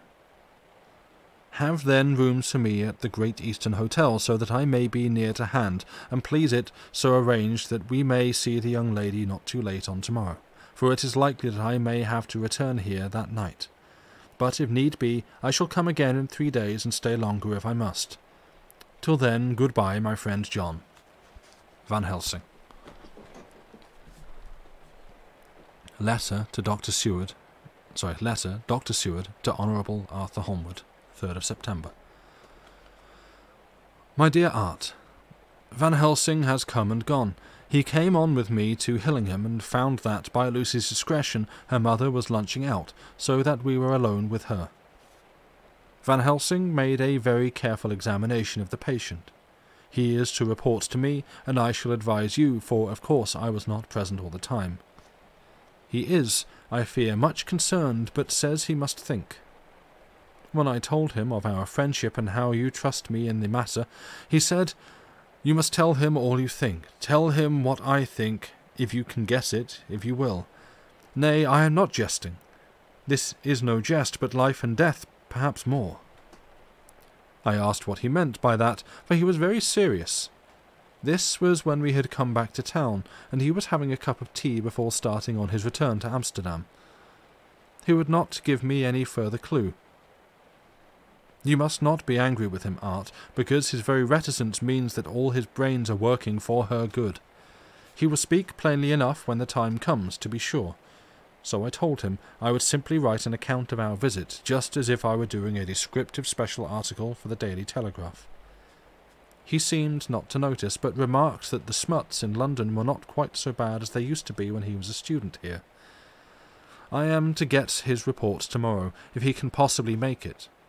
In any case, I am to have a letter. Well, as to the visit, Lucy was more cheerful than on the day I first saw her, and certainly looked better. She had lost something of the ghastly look that so upset you, and her breathing was normal. She was very sweet to the Professor, as she always is, and tried to make him feel at ease, though I could see that the poor girl was making a hard struggle for it. I believe Van Helsing saw it, too, for I saw the quick look under the bushy brows that I knew of old. Then he began to chat of all things except ourselves and diseases, and with such an infinite geniality that I could see poor Lucy's pretence of animation merge into reality. Then, without any seeming change, he brought the conversation gently round to his visit, and suavely said this: "My dear young miss, I have the so great pleasure because you are much beloved. That is much, my dear, even were there that which I do not see. They told me you were in the spirit, and that you were of a ghastly pale. To them I say, poof!" And he snapped his fingers at me, and went on. "But you and I shall show them how wrong they are. How can he," and he pointed at me with the same look and gesture as that with which he once pointed at me out to his class on, or rather after, a particular occasion, which he never fails to remind me of, "know anything of a young lady's? He has his madmans to play with, and to bring them back to happiness, and to those that love them. It is much to do, and, but there are rewards in that we can bestow such happiness. But the young ladies, he has no wife nor daughter, and the young do not tell themselves to the young, but to the old like me, who have known so many sorrows and the causes of them. So, my dear, we will send him away to smoke the cigarette in the garden, while you and I have a little talk all to ourselves." I took the hint and strolled about, and presently the Professor came to the window and called me in.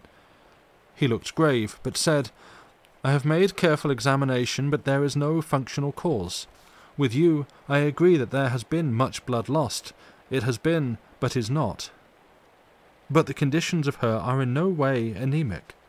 I have asked her to send me her maid, that I may ask just 1 or 2 questions, that so I may not chance to miss something. I know well what she will say, and yet there is cause. There is always cause for everything. I must go back home and think. You must send to me the telegram every day, and if there be cause I shall come again.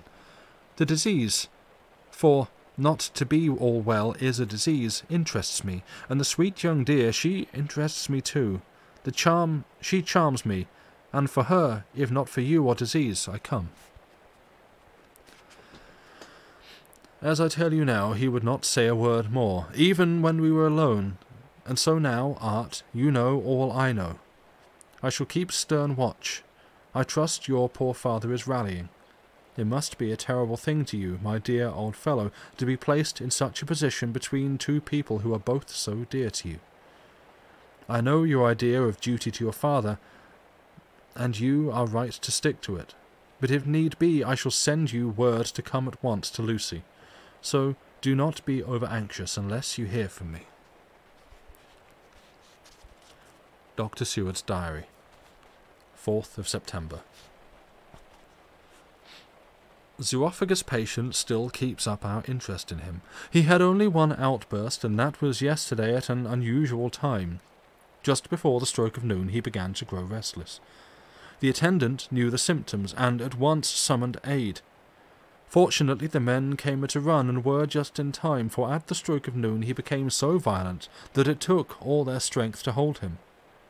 In about 5 minutes, however, he began to get more and more quiet, and finally sank into a sort of melancholy, in which state he has remained up to now.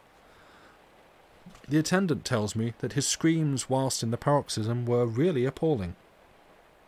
I found my hands full when I got in, attending to some of the other patients who were frightened by him. Indeed, I can quite understand the effect, for the sounds disturbed even me, though I was some distance away. It is now after dinner hour of the asylum, and as yet my patient sits in a corner, brooding, with a dull, sullen, woebegone look in his face, which seems rather to indicate than to show something directly. I cannot quite understand it. Later. Another change in my patient.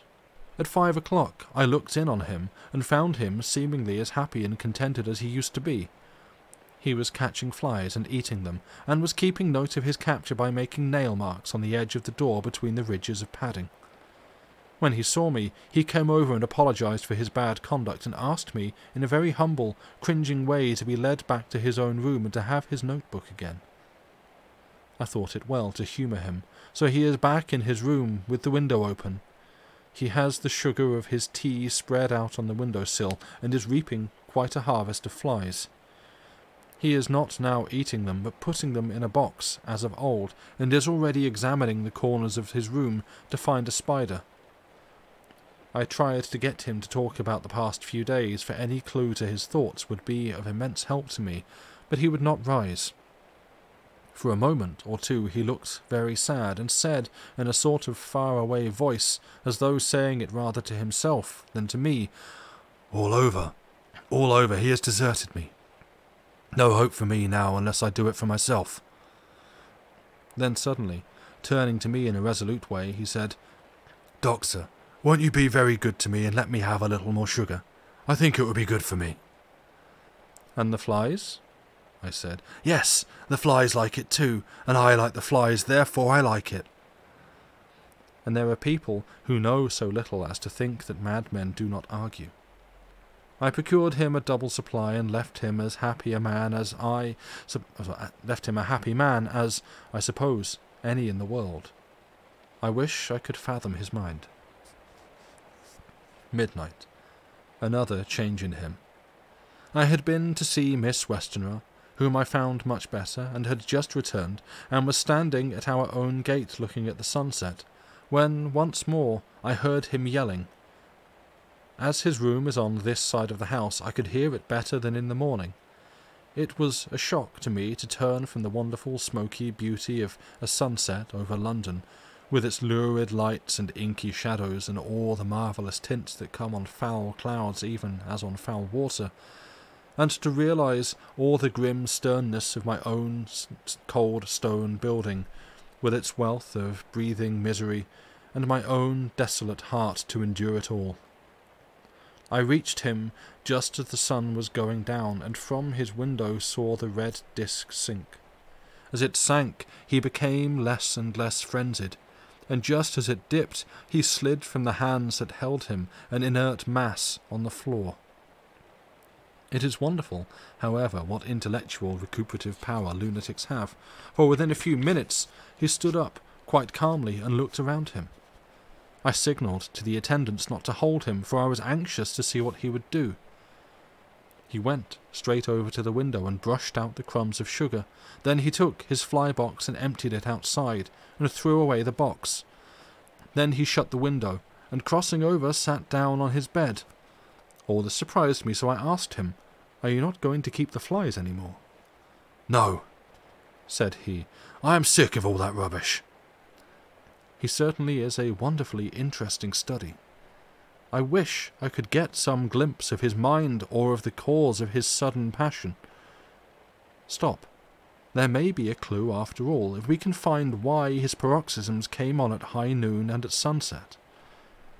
Can it be that there is a malign influence of the sun at periods which affects certain natures, as at times the moon does others? We shall see. Telegram. Seward, London to Van Helsing, Amsterdam, 4th of September. Patient still better today. Telegram. Seward, London to Van Helsing, Amsterdam, 5th of September. Patient greatly improved. Good appetite, sleeps naturally, good spirits, colour coming back. Telegram. Seward, London to Van Helsing, Amsterdam, 6th of September. Terrible change for the worse. Come at once. Do not lose an hour. I hold over telegram to Holmwood till have seen you. And that brings us to the end of the story for tonight. Thank you for listening.